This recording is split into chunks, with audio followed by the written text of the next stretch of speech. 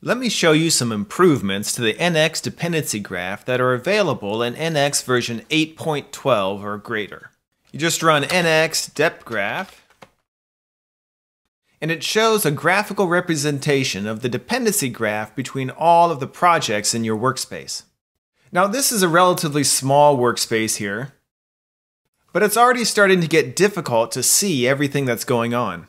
If I click on the Products project here, it shows me that it's an app with the name Products and what tags it has.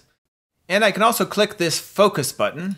And now the dependency graph only shows projects that either depend on products or are depended on by products. I can also click on a project and click Exclude to remove it from the graph. Or if I'd like to see which folder each of these projects are in, I can click Group by Folder. And now these rectangles show which folder each of these projects are placed in. Let me toggle that off.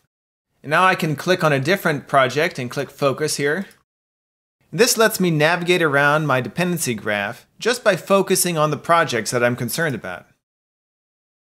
You can also click the Unfocus button in the left-hand navigation to show all the projects again, or click on one of these focus buttons to quickly focus on one of the projects.